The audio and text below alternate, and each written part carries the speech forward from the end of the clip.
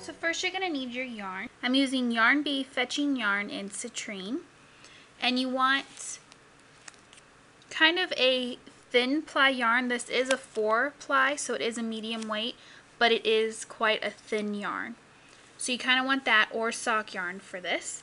A stitch marker, and you want a set of size 3 double pointed needles, or you can use the magic loop method with circular needles. So this sock comes in 3 different sizes, so we have small, medium, and large. So the video is shown with the small size, and the other 2 are listed in the parentheses of the instructions below. So you want to start off by casting on 42 stitches on 3 of your double pointed needles, and you want to put 14 stitches on each needle. So now we're going to be working our rib, so it's just going to be a knit 1, purl 1, and we're going to repeat that for 7 rows. So you're just going to place your marker on the second stitch just so it holds on the needle, and you're going to work 7 rounds of a knit 1, purl 1 rib. So once you have your 7-row 1x1 rib cuff for your sock, now we're going to move on to the heel flap. So for this one, we're going to be splitting the stitches up in half. So we're going to split, so we're only going to work across 21 stitches. So for row 1 of our heel flap, we're just going to knit across the first 21 of our stitches.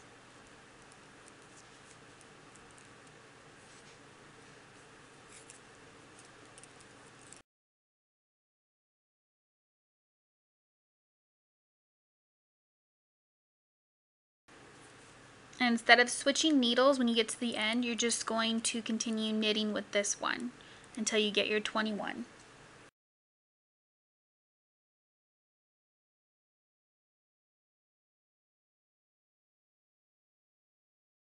So now with your remaining stitches, you're just going to slide them onto your back needle because we won't be working these stitches right now.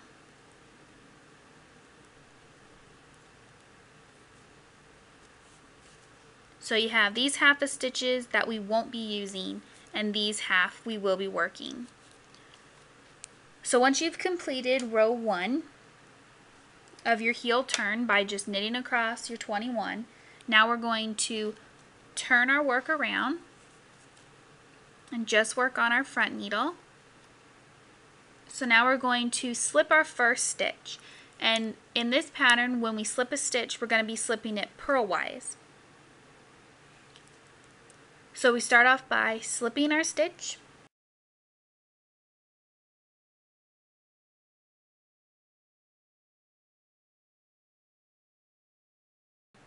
so once you've purled across your 20 stitches, you're going to turn your work again.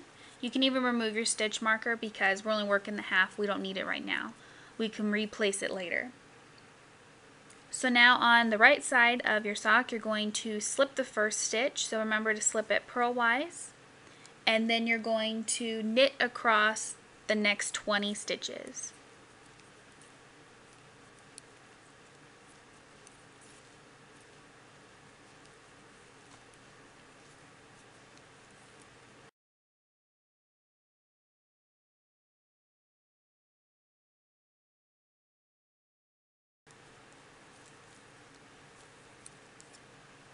And by slipping these stitches, we are creating elongated stitches on the side of our sock, which will be stitches that we'll be picking up later.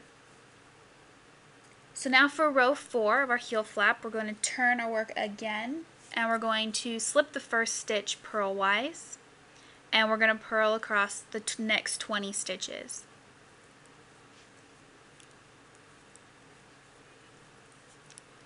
And after this, you're just going to repeat rows 3 and 4 of our heel flap a total of 10 times, and that'll create our heel flap.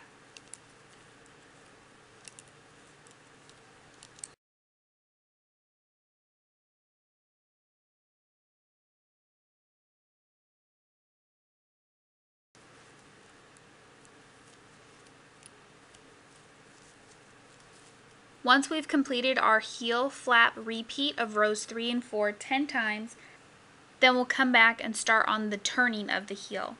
After you've finished your heel flap, your project should look like this. So you have your heel flap here, your slipped side stitches,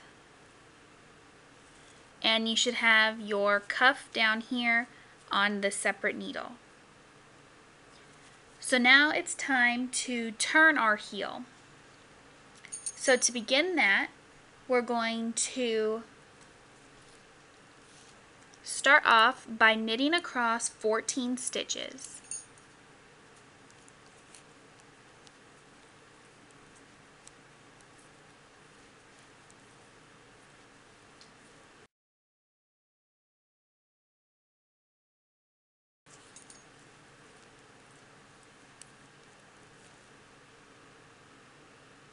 Then we're going to do an SSK or slip slip knit decrease. So we're just going to slip our next stitch, slip our next stitch, and then come around and knit them together. So you should have 5 stitches remaining on your left needle. And now we're going to turn our work.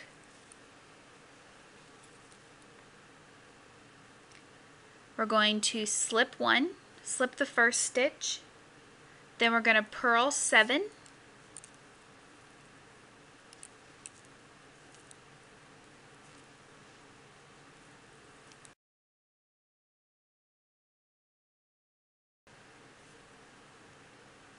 then we're going to purl 2 together,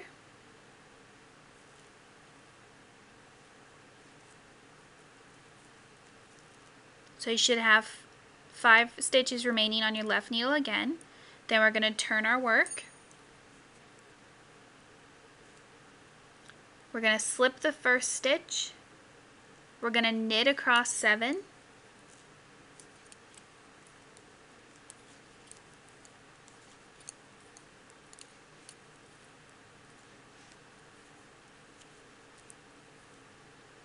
Then we're going to do a slip slip knit.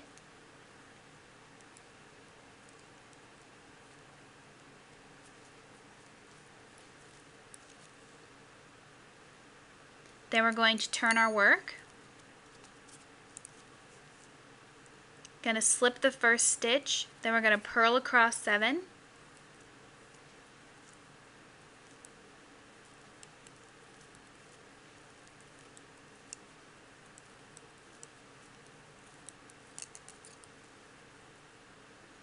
Then we're going to purl 2 together. So you'll see you have this gap here. You just grab the first stitch and the one next to it, and we're going to purl them together. Then we're going to turn. So you can start seeing that your work is starting to pudge out, and that is the heel being turned for the sock. So you're just going to repeat rows 3 and 4 more times. Once you've completed your heel turn, you should only have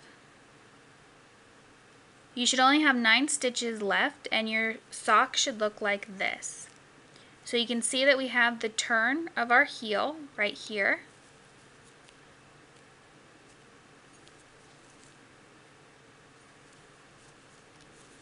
So now it's time to do the gusset, and this is a setup row, and the gusset is the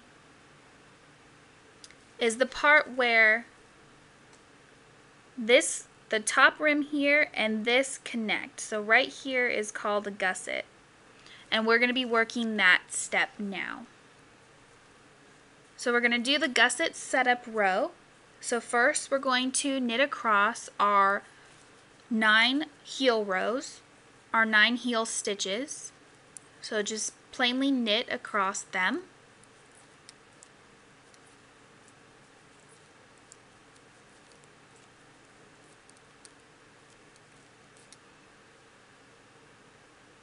And now we're going to be picking up those elongated stitches that we placed on the side here. So you're going to be picking up 12 of those. So you want to go in your stitch, wrap around like you're knitting, and pull up a loop. And you want to do that for a total of 12 extra stitches. So we got 1, 2, 3, 4, 5, 6,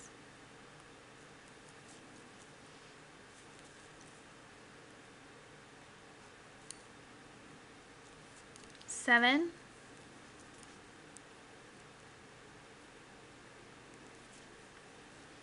8,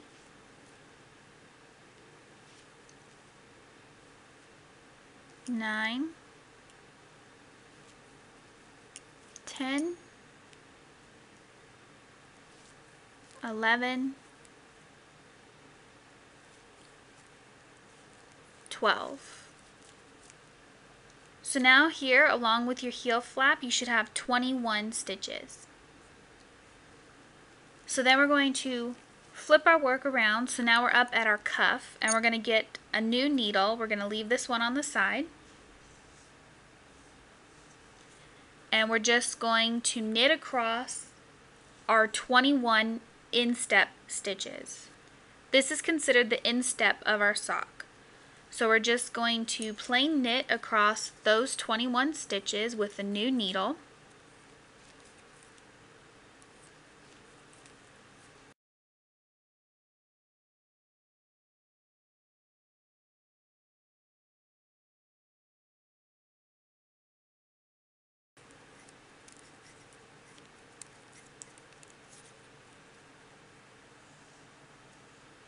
Now, with a new needle, we're going to pick up the gusset stitches here. So we want to pick up 12 like we did on the other side. So even if you need to pre-count your stitches to know where to start up here, but you want to pick up 12 along here. So this is what it should look like after you pick up your 12 gusset stitches on this side. So now what you want to do is knit a plain row until you reach your heel stitches again.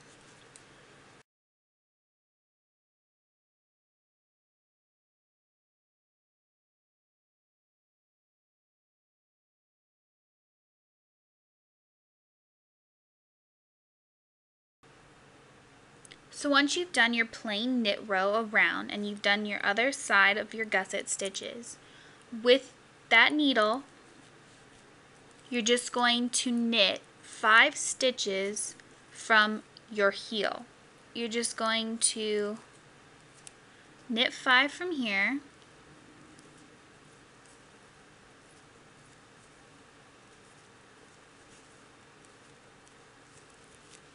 and that'll take you to the center of your heel. So now this is how we'll be leaving our stitches from now on, and this marks the start of a new row. Right here on this heel is when we start new rows. So now we're going to knit across this needle 3 stitches before our instep. Now our instep would be the top part of the sock, so where the cuff is. So we're just going to knit across this needle.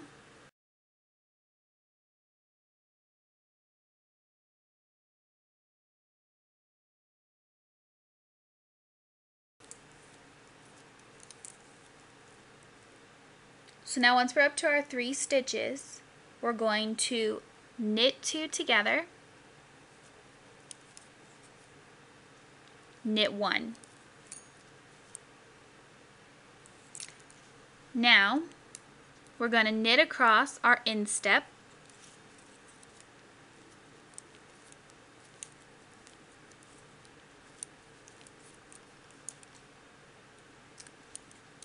now for our second side needle with our gusset stitches, we're going to start off by knitting 1,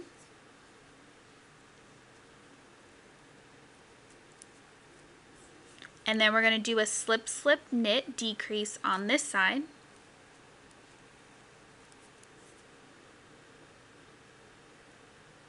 and then we're going to knit all the way to the end of this needle. So now you've just decreased 2 stitches, and that's going to help bring the instep, the top part of our sock, down to meet the bottom of our sock. So now for row 3, you're just going to do a plain knit row all the way around, and then you're going to repeat rows 2 and 3 6 more times. And that's going to help us bring our instep down to form our sock. So just repeat rows 2 and 3 6 more times, and then we'll be back to do the rest of the sock. So after that, you're going to work your sock for 7 inches or 2.5 inches from your desired length of your foot. So then once you've done your 7 inches of your foot, now we need to do the decreases for the toe. So for row 1, we're just going to do one plain row of knit. For row 2, we're going to start our decreases. So we're going to knit to 3 stitches before our instep. So we're just going to knit across to our last 3 stitches.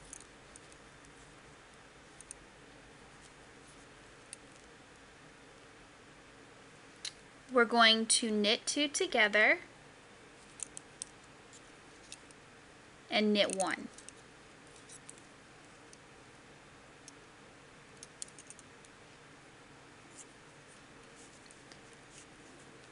Then when we switch to our instep stitches, we're going to start with a knit 1. We're going to do a slip slip knit.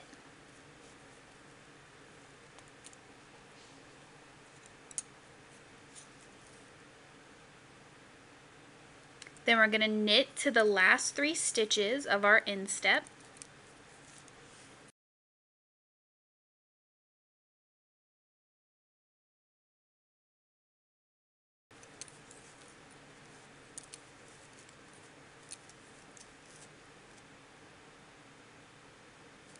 Then we're going to knit 1, knit 2 together,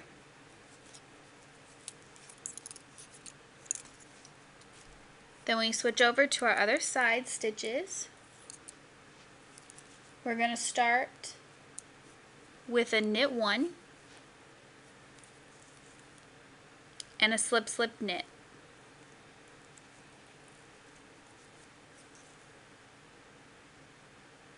Then we're going to knit to the end of this needle. Then for row 3, we're just going to knit a plain row. After row 3, you want to repeat rows 2 and 3 more times. So after you've worked those rows, you'll see that you're starting to get the shaping on your sock.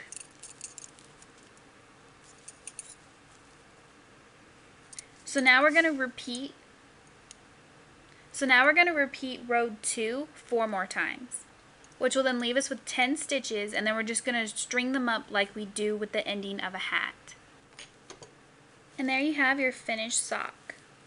So you see our cuff, our heel flap, then the turning of the heel. This method isn't my favorite for turning the heel, but it is easy and good for beginners.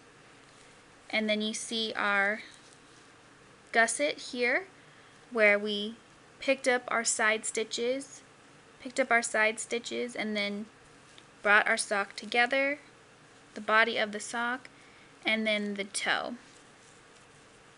And then it's closed up just like you do a hat, and you have this good shaping here, and all you have to do now is weave in your ends for the sock and then do the same thing for the second sock, so you have a full pair, and enjoy your cozy socks.